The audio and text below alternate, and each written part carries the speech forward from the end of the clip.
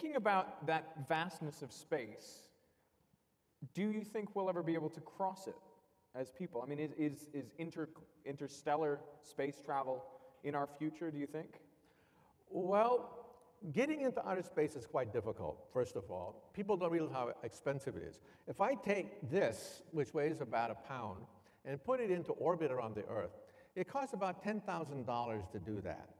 That's your weight in gold.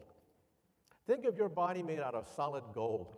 That's what it costs to put you just in orbit around the Earth. To put you on the moon costs about $100,000 a pound. To put you on Mars is about $1 million a pound. I'm just going to change this for the Australian audience. That's like $2.2 million per kilo. $2.2 million a kilo. Right. Yeah. That's your weight in diamonds. Okay? That's what it costs to put you on Mars. So you begin to realize how expensive outer space is, and then how distant the planets are, and the stars. The Saturn rocket, the rocket that took us to the moon, the Saturn rocket would have to operate for 100,000 years to reach Alpha Centauri, the nearest star. 100,000 years. We need a new method of space travel other than chemical rockets.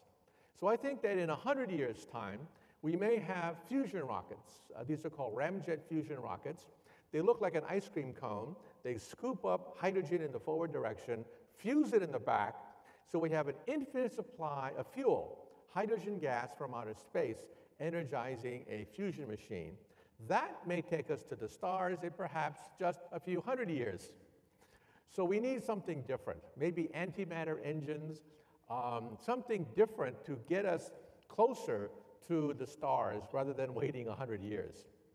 Now, you've thought about ways of perhaps changing the sort of physical embodiment of us if we're to do this, because obviously, if it's going to take hundreds of years, I mean, our regular bodies just wouldn't seem to work over that time Right. scale. In my book, The Future of the Mind, which, by the way, last month, it hit #1 on the New York Times bestseller list. Congratulations. Yeah. Congratulations. And they used to think that books about science wouldn't sell. Is that right? Right. They used to say the word physics would never enter the New York Times bestseller list. And now you've had 2 of them, just you. I did it twice. Anyway, the point is, though, that in the future, we will have a disk called the Connectome. Right now, we will have a disk called the genome. That costs about $1,000. That is all the genes of your body on one disk. I've had my genes sequenced, most of them, by BBC television. In the future, we will have a second disk, and that disk is the Connectome, with all the memories, all the neural pathways of the human brain.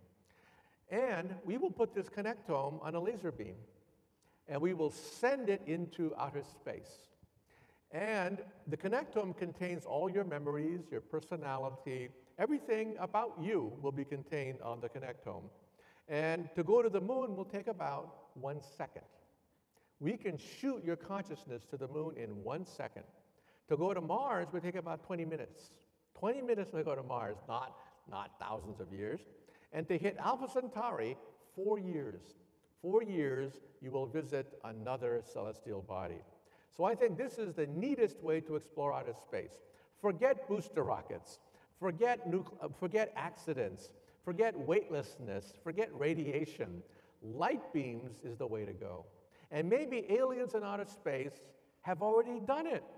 Maybe there's already an intergalactic space lanes of laser beams shooting consciousness throughout the galaxy, and we are too stupid to know it.